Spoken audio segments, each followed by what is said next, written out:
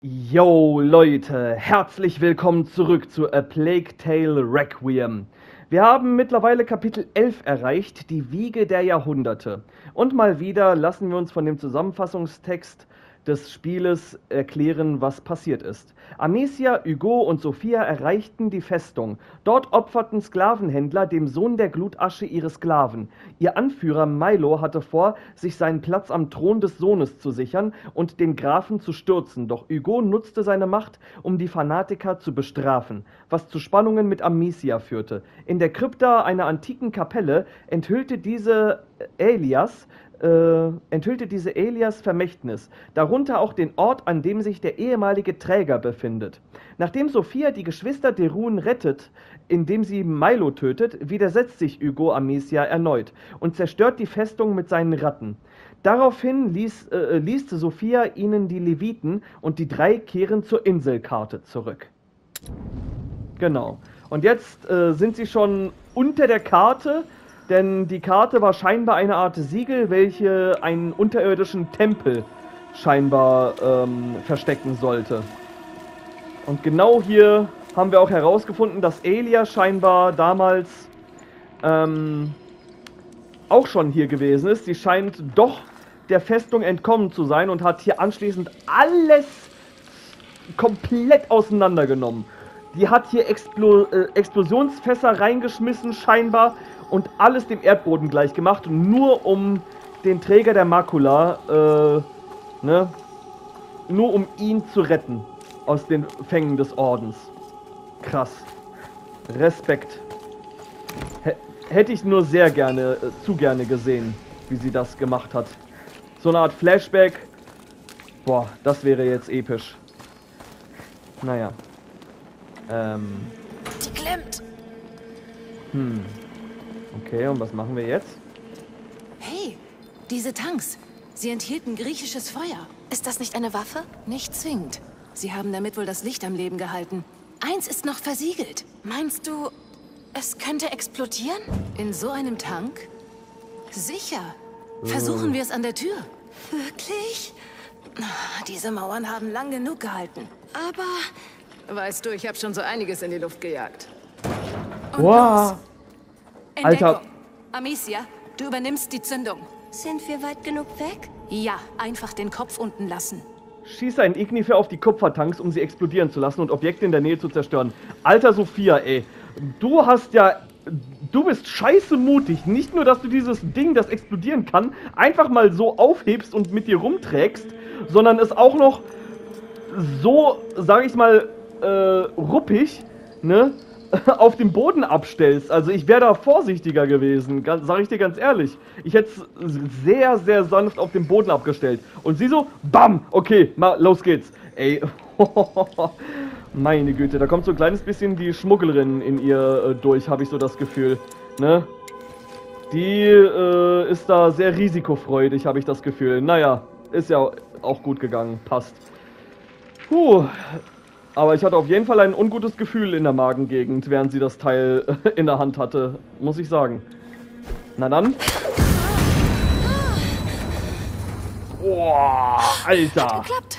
Das war laut. Siehst du? Sie halten. Los, alles wird gut. Alter Vater. Das hat gerumst, meine Fresse. Puh.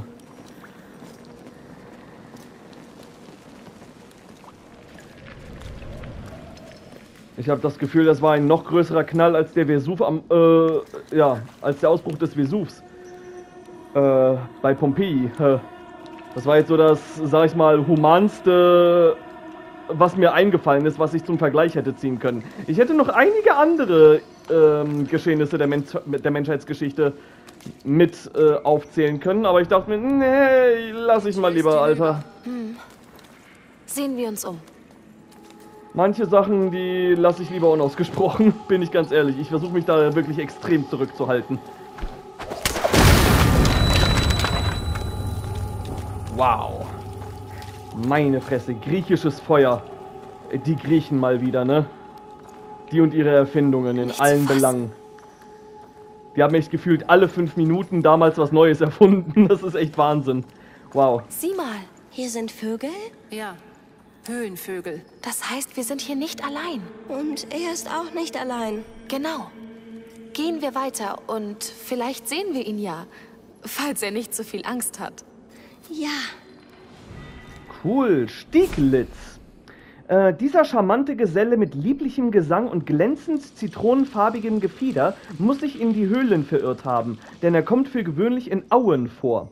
Er wird auch deinen Garten besuchen, wenn du ihm Distelsamen anbietest.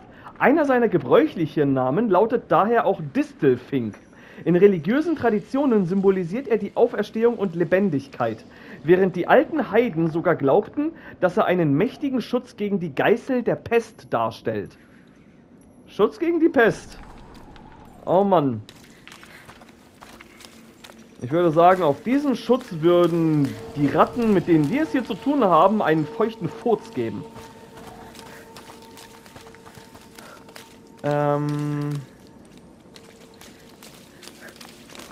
Ich sehe... Ist da ein... Oh, da ist ein Fass. Tatsächlich, aber erwische ich das so? Nicht von hier aus. Oder vielleicht, wenn ich es irgendwie so per Hand werfe? Nee. Ich kann es nicht mal durch die oberen Stäbe durchwerfen. Das kann ich vergessen. Mist. Jagen wir die Tür auch in die Luft? Tja. Uns wird... Oh, wird wohl nichts anderes übrig bleiben. Hier ist ja auch noch was. Habe ich überhaupt was gerade? Habe ich genug für irgendwas? Ich habe genug für die Armbrust. Ich kann deutlich schneller nachladen. Das wäre durchaus auch nicht schlecht. Ist in der Lage, ihre Gegner mit einem Topf voll Ignifer zu töten. Okay. Oder, was kommt danach?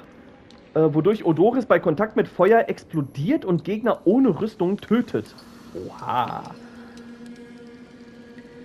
Also Odoris generell. Ich muss es nicht unbedingt in eine, ich muss es nicht unbedingt irgendwo in einen Krug packen.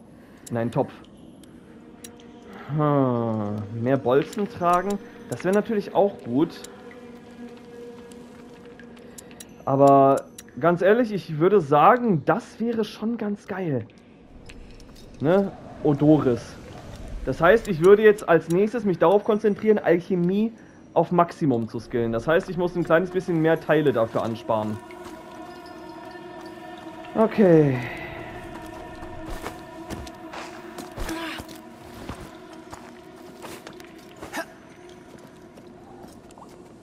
Oh Mann. Dieses was der Chor jede Weile von sich lässt. Ich habe das Gefühl, das ist die mittelalterliche Version von... Noch ein Tank? Aha. Ich habe das Gefühl, das ist die mittelalterliche Version von... Ne, dieses übertriebene Geheule, was man dann manchmal gerne hört. In Zeichentrickfilmen. Boah. Meine Ohren! Verdammt! Geht's euch gut? Schätze schon. Der Weg ist frei. Gehen wir. Ja, Tinnitus-Gefahr. Watch out. Aber Tinnitus wird wahrscheinlich... Wahrscheinlich die Ordenswache. Wir haben Elias Spur wiedergefunden. Sie machte keine Gefangenen. Sie haben sie dazu getrieben. Ja. Oh Mann, aber ich habe das Gefühl, Tinnitus wird noch das geringste ihrer Probleme sein. Haben wir hier noch was? Was haben wir denn hier? Oh, ein Messer! Sie kam an dieser Tür vorbei. Sie stürzte wohl hinter ihr ein. Wie kommen wir da durch? Oh, ein Messer, herrlich. Ich habe das Gefühl, ich weiß schon wie. Alter, ist der Wagen echt voll mit griechischem Feuer oder was? Sie kam wohl hier vorbei. Da. Der Wagen ist auch mit griechischem Feuer ausgestattet. Oh, das sieht gefährlich aus. Aha. Alter, ey. Scheiße. Das wird einschlagen wie ein Raketenwerfer. Ach, scheiße drauf. Nicht wie ein Raketenwerfer, wie eine verdammte, keine Ahnung, Wasserstoffbombe. Hier, eine Kurbel. Na los. Alter. Das wird richtig Sie rumsen. öffnet das Fallgitter. Der Wagen rollt gleich los. Na dann. Und los geht's. Oh. ist offen, glaube ich. Weißt du, langsam sehe ich sie in dir. Elia. Weil ich genauso verzweifelt bin? Weil du nicht aufgibst. Ja. Ja, auf jeden Fall. Also die Parallelen, die waren schon vorher da und es kommen immer weitere dazu. So viel steht fest zwischen Elia und Amicia. Alter.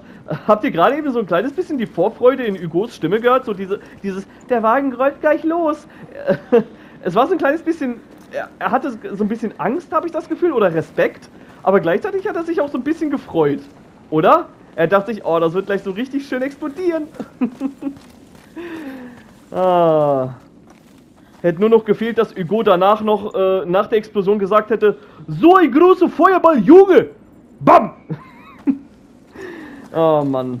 Ich nutze jetzt auch gerade irgendwie wirklich jede Gelegenheit, um dieses Zitat nochmal vom Stapel zu lassen. Es tut mir leid, aber ich finde es einfach teilweise zu lustig. Wie ist das möglich? Was ist das hier? Das Tor da wird es uns verraten. Alter.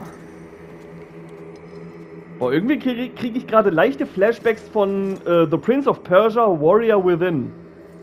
Ganz altes Wir sollten Ding. nicht hier sein. Tja, sind wir aber.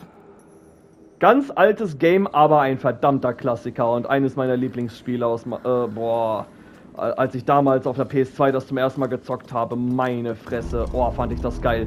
Die Musik, Alter, selbst wenn man es sich heutzutage vielleicht von der Grafik her nicht mehr allzu sehr angucken kann, ne, die Grafik ist natürlich veraltet, ist ja klar, aber trotzdem, ich finde, es hat sich noch einigermaßen gut gehalten, meiner Meinung nach. Und die Musik, Leute, ey, hört euch mal die Musik von Prince of Persia Warrior Within an, Alter, boah, ich feiere die heute noch. Es gibt echt Momente, da kann ich mir den Soundtrack einmal nochmal komplett von vorn bis hinten durchballern. Oh, macht das Bock. Da hast du direkt Bock, irgendjemanden in Videospielen in den Arsch zu treten. Wirklich, das... Boah... Nein, nein! Naja. Wir brauchen Feuer! Amicia, schnell! Oh shit. Boah. Das bringt dein Blut so richtig... Wow. Alter. Das bringt dein... Ich wusste es. Dieser Ort ist böse. Moment! Diese Feuer, die Schienen. Sie bauten das alles, um sie in Schach zu halten. Was? Ja, machen wir den Weg frei. Wenn du meinst, womit fangen wir an? Keine Ahnung. Ich würde mal vorschlagen... Hier?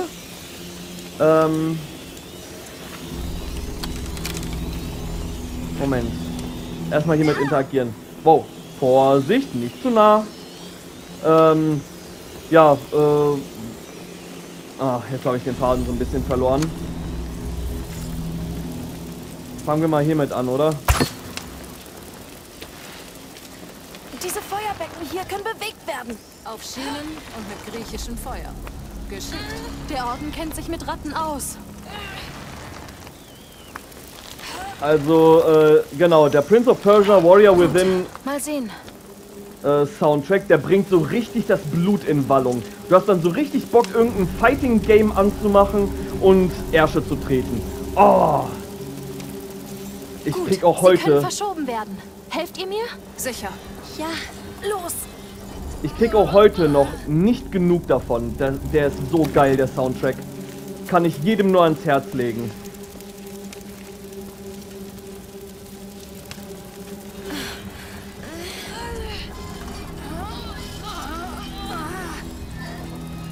Die Gleise kreuzen sich. Ändern wir die Richtung. Alter. Wir sind sicher, solange wir die Feuer haben. Ja. ja. Jetzt ergibt das griechische Feuer Sinn. Mhm.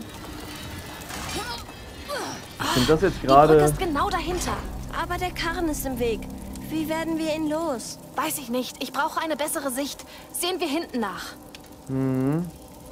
Da hinten? Versuchen wir es mal. Oh Mann, ey.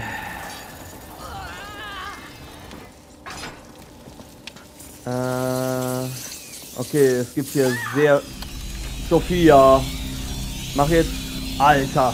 Du spielst doch echt mit dem Feuer. Und ich meine nicht, dass das direkt in unsere Fresse leuchtet. Was machst du da?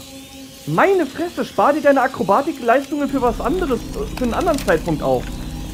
Es gibt echt einen richtigen Ort und eine richtige Zeit dafür, aber das hier ist keins von beiden. Meine Güte, ey. So, alles plündern hier schnell. Oh, da ist noch mehr. Komm, komm, komm, komm, komm. Sehr gut. Okay. Wir werden gleich wahrscheinlich nochmal Teer schmeißen müssen.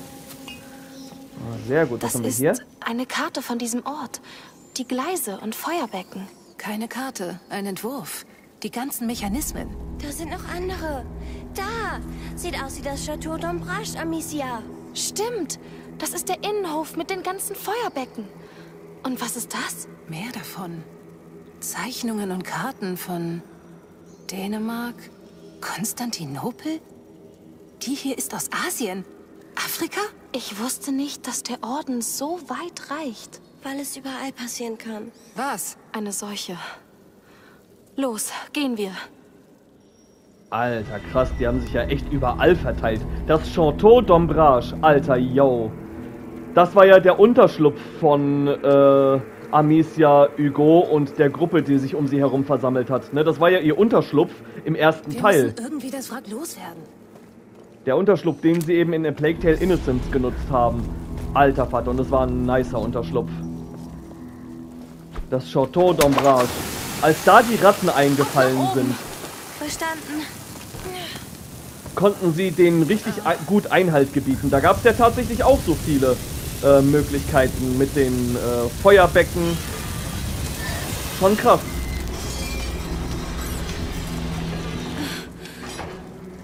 So, weiter dahin. Dann kommen wir zumindest wieder zurück.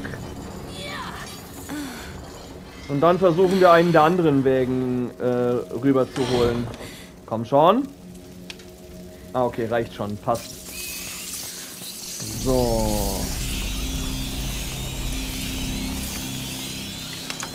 Wir müssen auf jeden Fall einen Wagen in die Mitte kriegen. Sollen wir zuerst den holen? Holen wir zuerst den. Vielleicht finden wir da auch noch irgendetwas Nützliches. Eine Kiste sehe ich da auf jeden Fall in der Ecke. Hast du schon mal gesehen? Am anderen Ende des Landes? Kein Zufall, nehme ich an. Nein, die Macula verbindet. Alles klar. Fertig. Echt jetzt? Musstet ihr jetzt euren Dialog unterbrechen? Oh. Na super. Okay. Reicht aber nicht. Ich muss auch erst einmal den Wagen dort nochmal ranholen. Sonst kann ich es vergessen, irgendwie darüber zu kommen. Also dann, wie geht's dir, Hugo? Ich hab Angst. Verständlich, aber alles wird gut. So. Genau. Warum war der letzte Dialog jetzt nicht so kurz wie dieser hier? Wenn der Dialog doch erst dann startet, wenn man anfängt, das Seil zu ziehen. Naja, egal.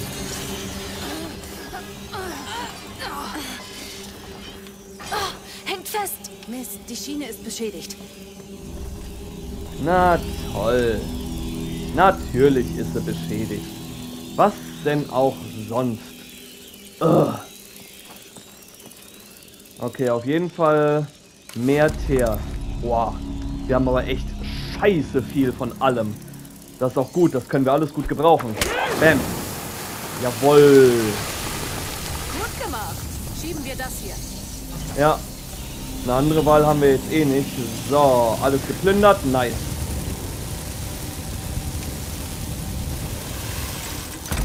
Los geht's.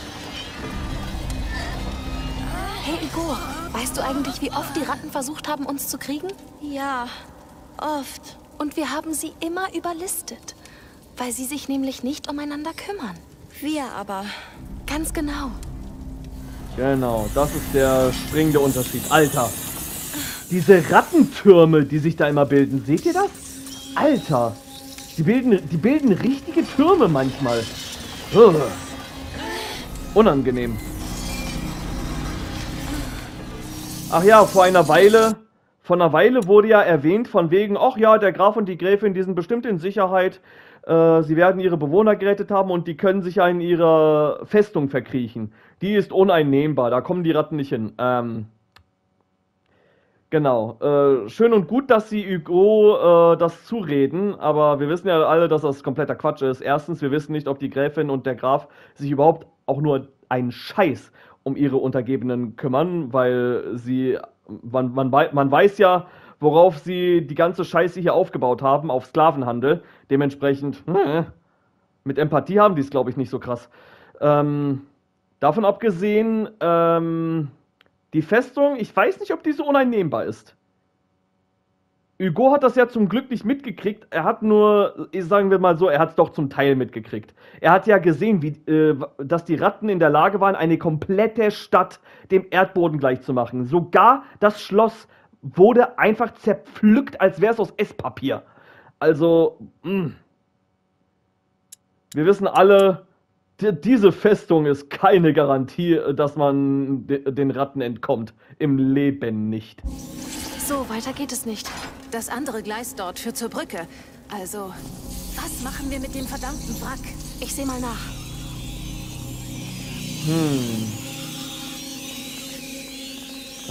Was sehe ich da? Irgendetwas leuchtet dort.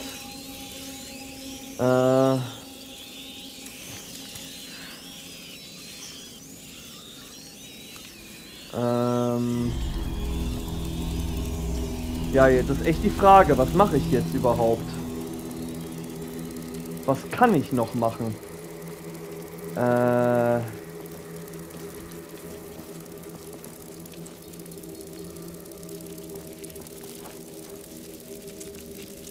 Was genau ist das? Stein. Klang zumindest danach.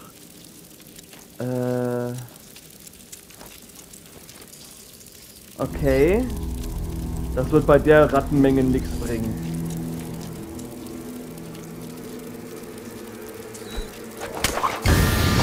Oh! So, kein Karren mehr. Jetzt müssen wir nur aufs andere Gleis. Ich will endlich sehen, was hinter der Brücke ist. Bist du sicher, dass der Träger die Antwort ist, die du suchst? Wie könnte er es nicht sein? Elia hat uns hergeführt. Alles führt hierher. Hier gibt's bloß einen Haufen Leichen. Sie sind unsere einzige Spur zur Wahrheit. Ich will die Wahrheit nicht wissen, Amicia. Ach, ihr zwei. Sophia ist, habe ich so das Gefühl, leicht genervt. Weil es wieder von vorne losgeht. Eieiei. Naja, jetzt kommen wir da wenigstens durch. Dir, Hugo? Ich fühle mich komisch. Komisch? Los, Hugo. Wir sind fast da. Bist du dir sicher? Dieser Ort ist einfach... Ja, ich bin mir sicher. Dieser Träger ist der Grund für Hugos Traum von der Insel. Außerdem haben wir keine andere Wahl. Na gut, das war... Vergiss es. Es tut mir wirklich leid, aber wir müssen das tun. Ja, werd nicht wütend. Bin ich nicht. Nur traurig. Bitte nicht. Ja, schon klar, ist nicht leicht. Das ist alles nicht leicht. Ich meine, mal im Ernst, guckt euch einfach mal nur um. Was von all dem hier ist schon leicht?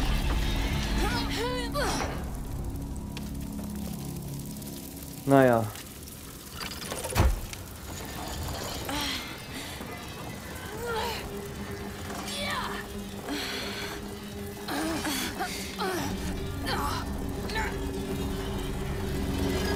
Jetzt haben wir es aber geschafft. Wir sind da. Jawohl. Geschafft. Endlich. Gut gemacht. Ja, gehen wir weiter. Meine Fresse, ey. Wenn sich die Ratten so wirklich, wenn die Ratten wirklich so vor dem Licht fliehen und sich aufteilen, ich fühle mich da schon Mehr fast... Ordenswachen. Unfassbar, dass sie allein mit ihnen fertig wurde. Das Mädel konnte wohl mächtig gut kämpfen.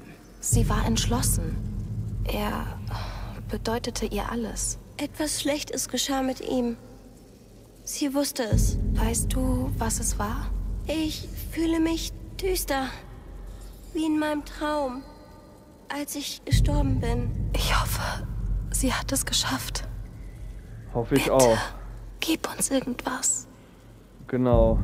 Irgendetwas außer dem den Spuren der Berserkerin, sage ich mal.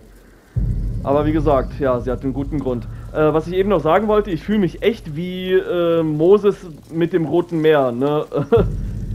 Wenn ich so die Ratten sehe, die sich dann schön aufteilen, dieses Meer an Ratten. Oh Mann, ey.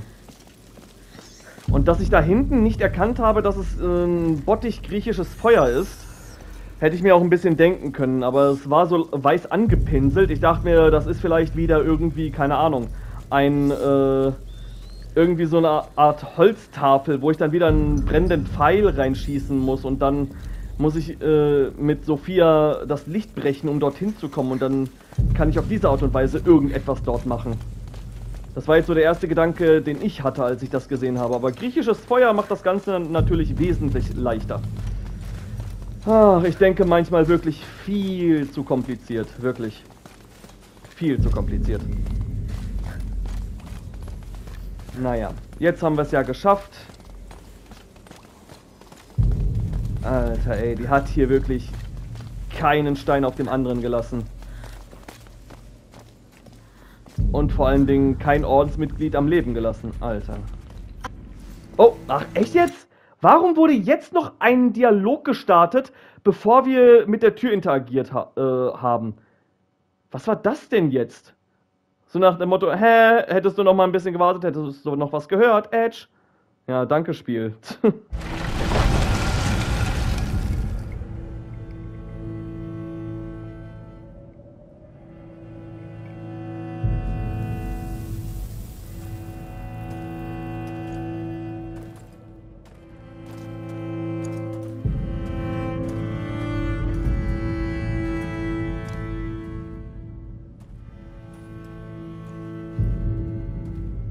Gehen wir lieber zurück. Beschütze einen, beschütze alle. Die Inschrift aus der Festungskapelle. Das ist sie. Elia. Die Beschützerin des Trägers. Sie hat sich tapfer gewehrt. Aber sie starb allein. Was hast du, Hugo? Ich will nicht, dass du stirbst. Ich bin am Leben. Ich werde leben.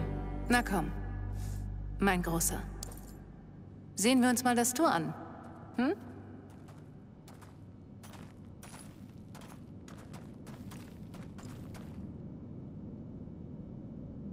Ich weiß, wie es ist, allein zu kämpfen. Um nicht allein sein zu müssen. Ich hoffe, du hast für immer Frieden gefunden.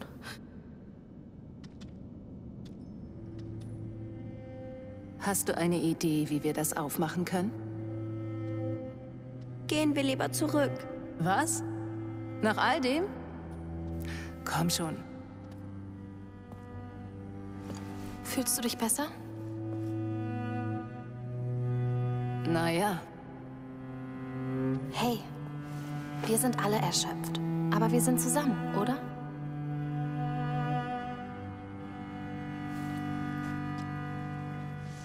Na dann, öffnen wir das Tor. Genau, stellen wir uns dem gemeinsam. Sowohl dem Tor als auch dem, was dahinter liegt. Öffne das Tor. Oh Mann. 4 gigantische Eisenriegel. Oh, wie kriege ich die jetzt nur da weg? Ich sehe hier zumindest schon mal einen Hebel. Der hier öffnet die oberen und unteren Riegel. Aha. Moment, das Ding, das aus dem Boden gekommen ist, ist das eine Kurbel? Denke schon. Oh, es hält nicht. Natürlich. Okay. Was macht das hier? Da kommt etwas aus der Wand.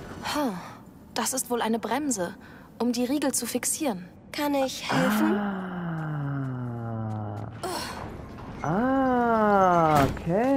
Okay, super.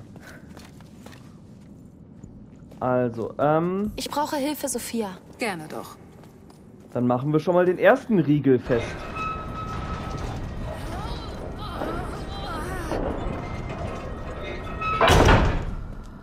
Sehr gut.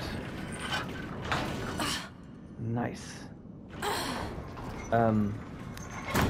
Echt jetzt? Kümmer dich drum, Hugo. Ja.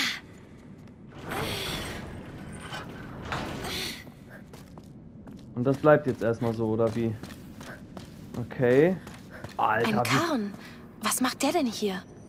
Shit, wie viel gibt's denn hier? Was soll ich jetzt hiermit machen? Oh, das Ding ist noch nicht mal komplett... Na, vergiss es. Lass es bleiben. Du kannst aufhören. Mist. So leicht ist es wohl auch wieder nicht. Lass mich nicht wieder allein. Nein, nein, nein. Ja, das hier wird für einen weiteren... wieder ein... ja, das ist wieder zur Fixierung eines weiteren Sieges. Meine Güte.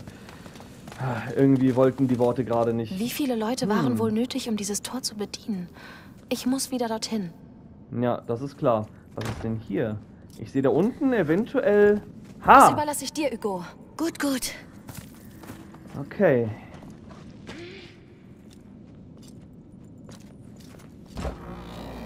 Jawohl. Danke, Kleiner. Hast du gut gemacht.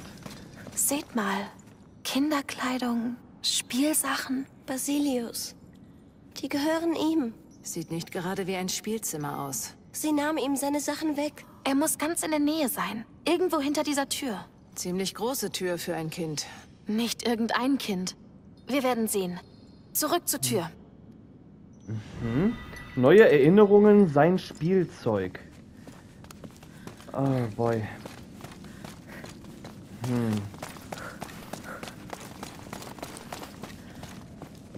So, was haben wir hier? Oh, schön viel Zeug. Schwefel, 2 Einheiten und eine Alkohol noch mit dazu. Wir brauchen noch Hilfe, um diese Tür zu öffnen. Ja. Weitere Hilfe werden wir nicht kriegen, es sind nur wir hier. Sophia, kannst du das übernehmen? So gut wie erledigt. Sofern wir keinen Nekromanten bei uns haben, der die ganzen Skelette zum Leben erwecken kann und steuern kann, würde ich sagen, sind wir komplett auf uns allein gestellt. Können wir vergessen. Da ist eine Stange angebracht. Die muss einen Nutzen haben.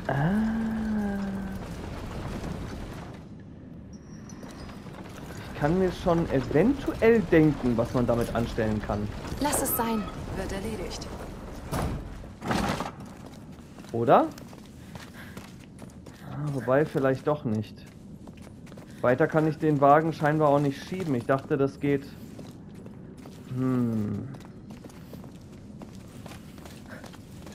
So ein Mist. Hilf Ich mir bitte, versuch's Sophia. trotzdem. Gerne doch.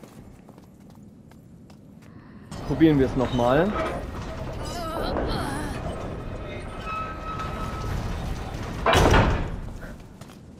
Hugo, ich brauche deine Hilfe. Ja.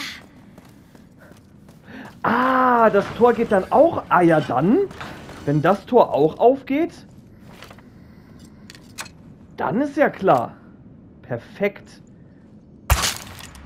Was soll ich denn sonst machen? Moment. Lass es bleiben. Ah. Und jetzt ist das Teil fixiert. Jetzt können wir es hier klappt. festbinden. Ein Riegel erledigt. Jetzt die anderen. Ich mag es nicht, wenn du weg bist. Ja, tut mir leid, Hugo, aber muss sein. Muss leider manchmal sein. Alles klar, sehr gut. Sophia, ist auf dich Verlass? Alles klar. So, aber hier habe ich jetzt leider nichts zum Festbinden.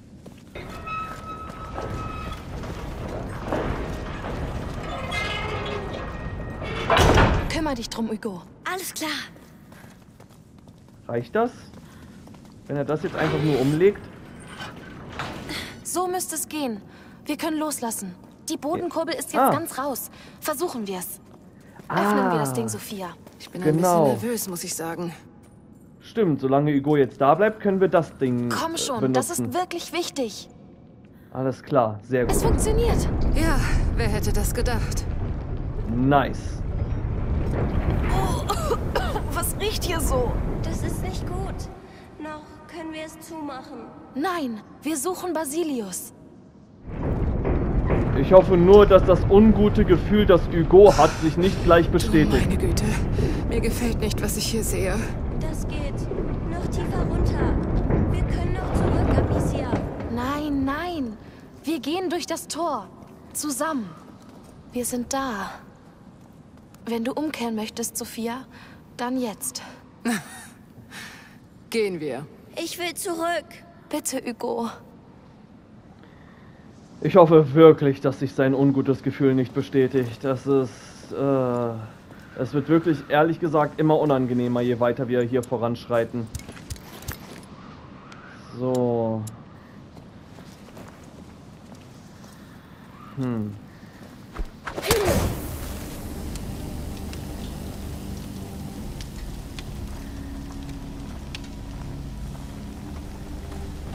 Boah, ey, was ist das? Oh. Was atmen wir hier ein? Ein Rattennest. Aber die Luft ist viel stickiger. Das ist schon sehr lange hier. Seit Basilius? Ja. Oh, ich fühle mich komisch. Dein Kopf? Ein Geräusch. Sei tapfer. Oh Gott, ey, alter Leute, mir wird schlecht. Oh, ist das widerlich. Oh Mann, ey. Eine weitere Stelle im Spiel, wo man froh sein kann, dass es kein 4D-Gaming gibt. Die Gerüche, die hier existieren, die will ich gar nicht erleben. Oh Gott, ist das meine Fresse, ey. Und wieder kriege ich Dead Space bzw. Alien Flashbacks sondergleichen. Oh Mann, widerlich.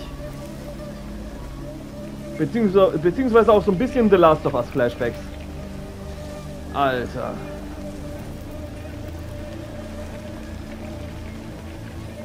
Man hat echt so ein bisschen das Gefühl, wenn der Cordyceps irgendwo mal entstanden sein sollte, wenn er irgendwie spontan mutiert und irgendwie entstanden sein sollte, dann in einer Gegend wie dieser hier. Okay. Was ist das? Nicht gerade einladend. Sehen wir weiter. Ja, ich sehe schon. Stein. Oder? Gibt's noch irgendetwas zu sehen hier? Irgendein Dialog? Nö. Alter, ist das riesig hier. Was zur Hölle? Hat das was bewirkt? Definitiv. Macht euch bereit. Für alle Fälle.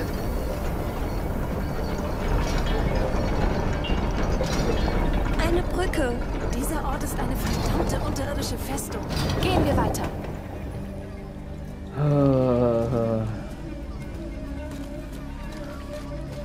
Scheint bis zum Ende zu führen.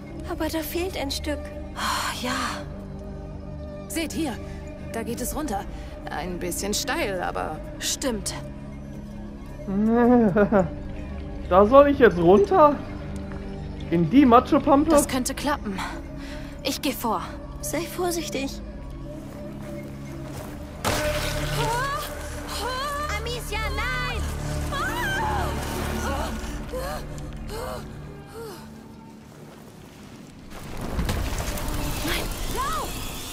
Oh, scheiße, scheiße, scheiße, scheiße, scheiße, scheiße, scheiße! Ein bisschen schneller die Leiter hochkraxeln, bitte. Nichts gebrochen? Nein! Ich bin nur ein bisschen mitgenommen. Das war wohl keine so gute Idee. Wie kommst du wieder zurück? Ich muss mich hier erstmal umsehen. Wartet auf mich. Sei vorsichtig. Ja. Nix gebrochen? Du bist lustig. Ich hätte eher gefragt, ob sie nicht angenagt worden ist. Oh, Mann. Oh, man hat vor allen Dingen gesehen, dass dieses Rattennest auch aus Leichen gebaut wurde. Oh, Mann, Alter.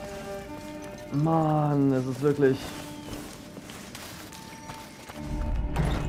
Oh...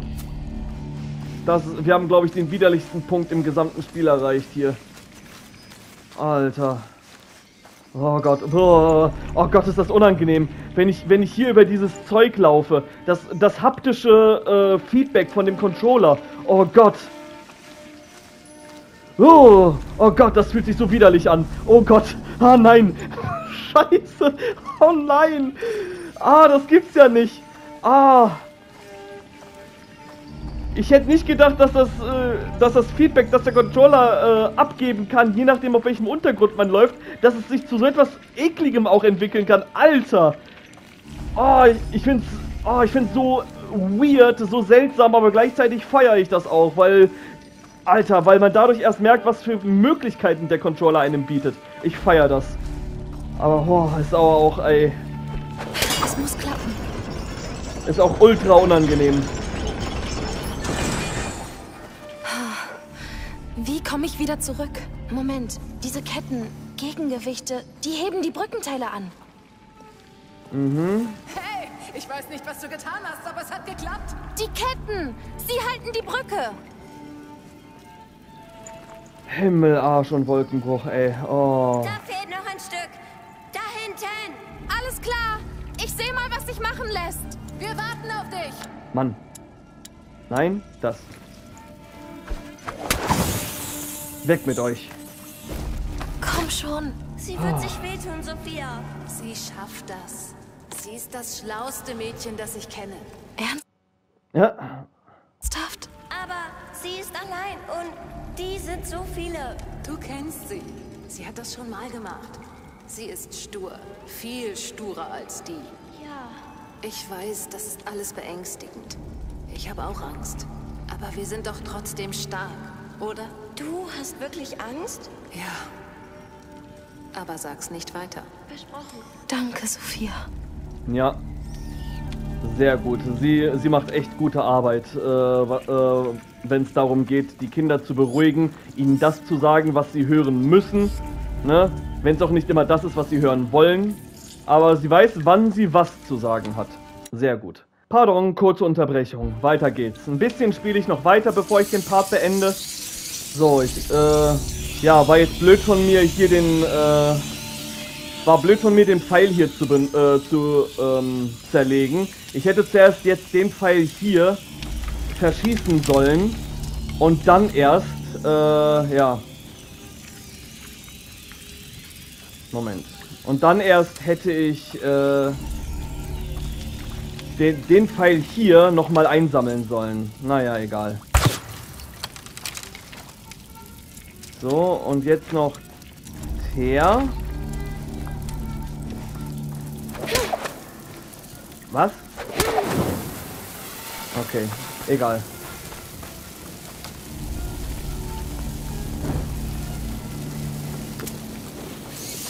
So. Zurück. Zurück. Das Zeug nehme ich mit. Sehr gut. Zurück. Ah. Perfekt. Amicia, geht's dir gut? Sehr gut. Ich fühle mich eingekesselt. Werd nur nicht unachtsam. Aha. Alles klar. Gut. Du bist in Sicherheit. Fürs Erste. Na, hab ich's nicht gesagt. Ah, läuft. Läuft bei dir, Amicia. Irgendwas ist da. Noch mehr von diesem Zeug. Nein! Von Episanguis. Ich wollte nicht wieder zurück. Ich wollte hier noch gucken. Haha! Jawoll! Pyrit und Teile. Oh, sehr gut. Pyrit. Perfekt. Für den Notfall. Falls mich die Ratten mal wieder übermannen oder ja, überfallen sollten. Falls sie mich überraschen sollten, kann ich mich damit nochmal vor dem Tode bewahren. Sehr gut. Alter, wir kriegen aber auch echt jetzt eine Menge alchemistische Zutaten. Hallo! Reingepfeffert. Mensch! Jetzt sehe ich ja die nächste geheime Kiste schon direkt. Praktisch. Los geht's. Klasse! Reicht das? Hat es geklappt? Ja! Nice. Jetzt können wir rüber. Jetzt musst du einen Weg zurückfinden. Mache ich, keine Sorge. Ah, Bitte, nice. mach's mir nicht so schwer. Die Sache hängt am seidenen Faden. Oh, ich darf nicht falsch liegen. Passt schon. Hallo. Sehr gut. Wir kommen direkt hier rein. Nice. Mal sehen, was da drin ist. Perfekt, Leute. Geil. Ah. Läuft richtig bei uns. Alter. Jetzt ist Amicia kurz richtig ausgerastet. Gut, dann an die Arbeit. Wie viel habe ich denn jetzt? Okay, 77. Super. Na dann. Ich wollte ja Alchemie komplett aufleveln, damit ich eben mit Odoris noch mehr Möglichkeiten habe, die Gegner zu töten. Was ich ja jetzt zum Glück jederzeit machen kann, da wir ja den Fertigkeits-Skillbaum Bewusstsein bereits komplett haben. Ich freue mich schon drauf. So, erstmal Ignifer verbessern. Das sollte die Sache erleichtern. Genau, ein Ignifer-Topf ist jetzt in der Lage, Gegner instant umzubringen. Nice. Aber das Odoris-Upgrade ist auf jeden Fall das, was ich eigentlich möchte. Das kommt dann als nächstes. Also dann, Ignifer. Bam. Und jetzt schieben. Du schaffst es! Natürlich! Das wird es alles wert sein, Hugo! Hoffentlich hast du recht. Das werde ich! Ganz sicher! Sie ist überzeugt, Junge. Vertrau ihr. Na los, Basilius, gib uns irgendwas. Er ist es wert, versprochen. Ich flehe dich an. Ja, an dieser Stelle hätte ich auch angefangen, so extrem dafür zu beten, dass es hier am Ende irgendwas gibt. Wenn all das hier umsonst war, boah, ich habe das Gefühl, das wird Hugo dann sonst endgültig brechen und oh, das möchte ich echt nicht.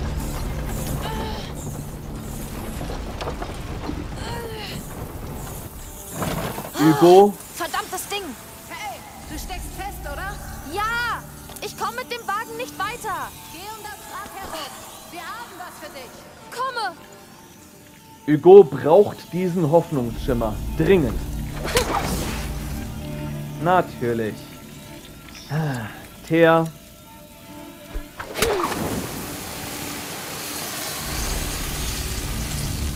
Was habt ihr? Ich bin hier! Alles in Ordnung? Mehr griechisches Feuer. Ich schick dir einen Tank, um das aus dem Weg zu räumen. Mit einem Seil, damit du ihn fangen kannst. Perfekt! Bleib zurück, Hugo. Ab geht die Post. Ich sehe ihn! Alles klar. Danke.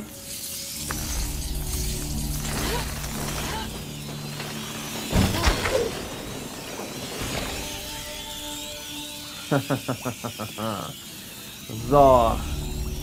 Achtung! Jetzt geht euch gleich ein Licht auf, ihr Drecksviecher. Hat es geklappt? Einwandfrei, danke! Ich gehe zurück zum Wagen! Ja, schnell. Fast geschafft. Okay. Ups. Ja, reicht ja, wenn ich es werfe. Den Teer. Zack.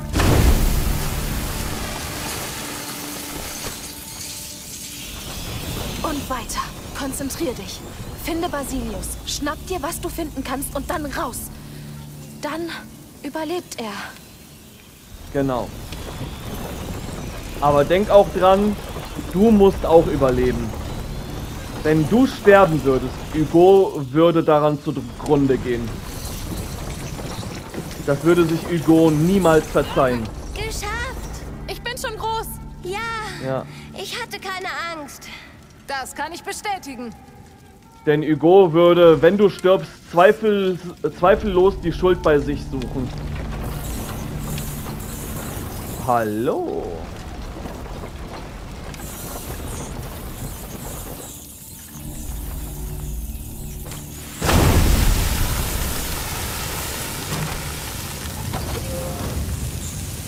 Dafür lohnt es sich doch ein bisschen Teer zu opfern. Ein paar Stücke sogar. Mega. Sehr gut. Noch ein bisschen Teer und Ignifer herstellen. Ein bisschen Teer, ein bisschen Ignifer. Reimt sich sogar. Du bist hier. Oh. Hey, du bist hier. Schon gut. Alles gut. Lass es raus. Willst du Eine Pause machen. Nein, gehen wir weiter. Ich bin jetzt hier. Los. Oh Mann, ey. Man hat ihm seine Erleichterung richtig angesehen. Ich habe Angst und bin traurig, Amicia. Ich weiß, wir haben viel durchgemacht. Es ist, als wären es nicht meine Gedanken. Okay. Alter, ey, es ist immer noch so widerlich. Ist es Basilius' Stimme? Kann sein. Sie klingt tief. Ich habe Angst. Das heißt wohl, wir kommen näher. Oh. Und wir können nur hoffen, dass das auch etwas Gutes ist. Bitte lasst das etwas Gutes sein. Auch wenn alles gerade so ein bisschen dagegen spricht. Das Ende der Brücke. Finden wir heraus, wo sie hinführt. Ja. Los geht's. Oh Mann, ey. Oh, dieser Geruch. Ich kann kaum atmen. Oh, es ist falsch. So falsch. Okay, Leute, aber an der Stelle muss ich jetzt wirklich langsam Schluss machen. Ey, boah, ich würde am liebsten jetzt auch direkt weitermachen, aber wir müssen irgendwann auch Schluss machen.